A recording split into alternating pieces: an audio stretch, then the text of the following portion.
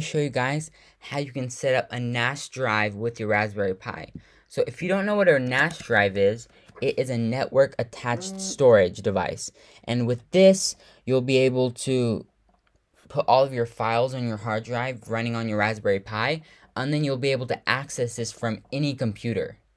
So if it's a MacBook, if it's a Windows computer, Linux, you'll be able to access it with no problem. So we're going to be using Raspberry Pi OS to set this up. And so to set this up first, you're going to need the Raspberry Pi imager, which you can just download for macOS, Windows, or Linux. Or if you already have it installed on your Raspberry Pi, you could just install Raspberry Pi imager by doing this. And so what I'm going to be doing right here, this is a 500 gigabyte hard drive that I'm going to be using for this. And because the Raspberry Pi now supports USB boot, I'm just going to install the system and store all of my files on the same hard drive. But if you wanted to, you could install the system on an SD card and then store your files on a hard drive and just use it as like an external storage. But I'm going to make it easier, just use it all on the same hard drive. So you can use however size you want, but I would recommend a big size if you're going to be keeping big files on here. So first, after you install the Raspberry Pi imager, just click on it to open it up, and we're going to choose OS, and we're going to want the Raspberry Pi OS 32-bit. And you're just going to choose your SD card. In my case, it's a hard drive, so I'm just going to hit that, click right, and it's going to ask me for a password.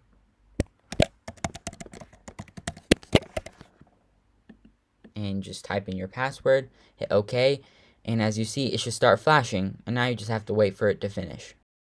So it says it has successfully been written to the hard drive, so now I can just go continue, and I can take the thing off of my computer and plug it in to the Pi and boot it up. Okay, so now I'm booted up my Raspberry Pi, and I have the Raspberry Pi OS desktop installed. So what I'm going to do now, I'm just going to click next, and I'm just going to set this up however I want it. Whatever country, whatever language you want, you can just go ahead and set that all up right now. And for a better speed, I would definitely recommend using Ethernet. You could use Wi-Fi, but you're copying over and accessing it from other computers. It's definitely going to be slower than Ethernet. So I would definitely recommend doing that. You can change the password if you like. You can just set up all of these things. And yeah. So I'm in the desktop now, and now we have to get all the commands and everything, all the software needed installed, and then we'll have our network over attached storage ready to go. Okay, so to install the software we're going to be using, which is called Samba, we're going to need to type in some commands to the terminal. So first of all, just go ahead and open up a terminal, and then what you're going to type is, it will be in the description too, so you can just copy it over. You're just going to have to install samba-common-bin. So you're just going to paste that in the terminal, hit enter. And I made this little text document because there's a lot of commands. So you're going to hit Y, hit enter, and it's going to get all the files needed and install Samba for us. And right here, I go to yes and click yes. Hit enter on yes. And it's unpacking everything now. And we should have installed in a minute.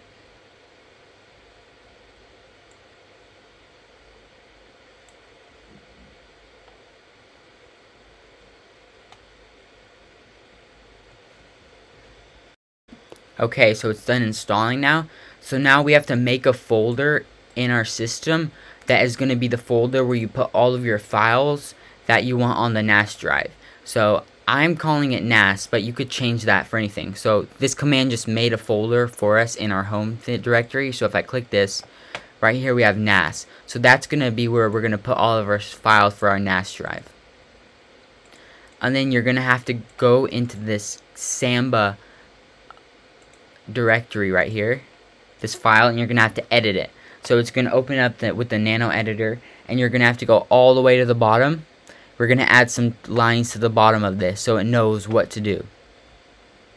So just scroll all the way down to the bottom right here. So you get to the bottom, and you're going to put this commands. So I'm calling mine Pi, so that's why I have the little Pi at the top, but you could always change that. And then the path is where we said our folder was, and then these are just some other commands that are needed. So after doing that, what you're going to have to do, you're going to have to hit Control X, then hit Y and enter. So now this saved it. So if you want to make sure, just hit the up arrow and hit see that command again.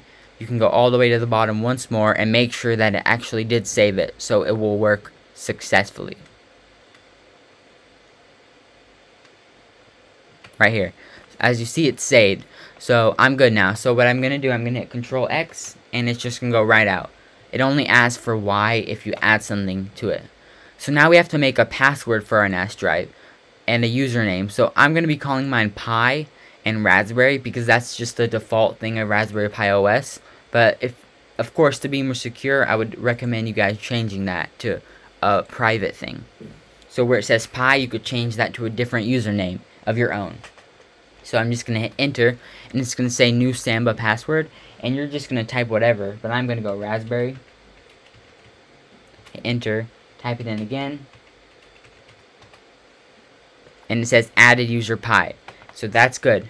So now we have to restart the Samba service so it will get all of our new usernames and passwords and stuff in its synced. So that command restarted Samba. So now to be able to connect this from a computer, we have to know the IP address. So you're going to type this command hostname-i, you're going to paste that, and that will show your system's IP address. So you hit enter. This is my system's IP address right now, 192.168.0.31. So I'm going to keep that in mind, and I'm going to go over to my computer and show you guys how you can connect to it from a different place. But before doing that, I'm going to add some files to my folder so you guys can see how it works. Okay, so I just went on the internet and I downloaded a few pictures of a Raspberry Pi 4. So what I'm going to do, I'm going to open up my home folder right here, and I'm going to go over to NAS, the folder we created earlier, and I'm just going to go ahead, copy over these pictures. I know they're not big pictures, but big files, but you could always add big files to store it on your big drive. So it's in the folder right now, that's good. So now I'm going to go over right now, and I'm going to show you how you connect to this over macOS. Then I'll also be showing Windows and Linux, so you'll know how to do this from all.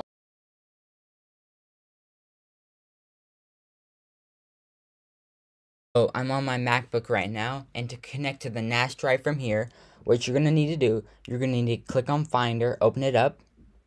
You don't need to, this doesn't really matter, and you're going to go over to Go on the bar up here, go down to Connects to Server, and you're going to type this smb dash 192.168.0.31 dash pi. I name mine Pi, that's why it's like that, but you guys might have named it something different, but it doesn't matter. So you're going to go connect, and it is going to ask you for the password and the username, and you're just going to type that in. I already connected to it once, that's why it didn't ask me, but I'm in my Raspberry Pi's folder right now. As you remember, I added these pictures on my Raspberry Pi, so I can also launch it. This is like one of the pictures that I downloaded and added to the NAS drive. And then if I wanted to access this from my computer all the time, I could just copy this over to my desktop and it would be there. I mean, how great is that? So you could store big files on there and then access them from any computer. So this was how to do it on macOS. Now let's show how you can do it on Windows.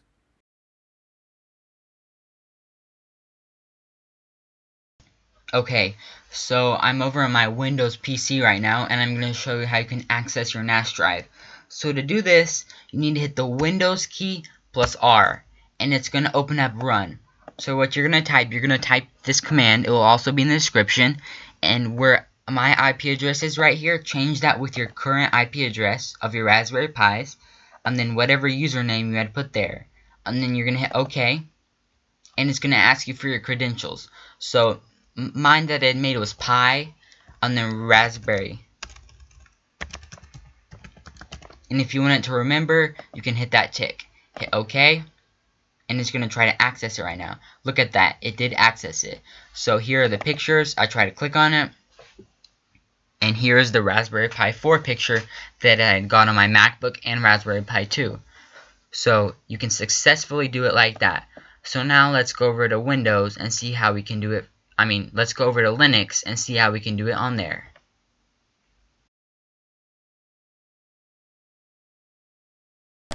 Okay, so I'm over on Manjaro Linux right now. I'm using this one, but of course you could use any other Linux distro, and it should be the same. So this is Manjaro Linux KDE, so my default file manager is Dolphin. So I'm just going to open up Dolphin, and I'm going to go over to right here where it says Remote Network, and you're going to go to Shared Folders, SMB, click on that, and it's scanning your network right now for a NAS drive. Here it is, Raspberry Pi. Click on that. Click Pi. And you're going to have to type in your password. So the username I made was Pi, and the password was Raspberry. And you can just remember it if you want, and then hit OK.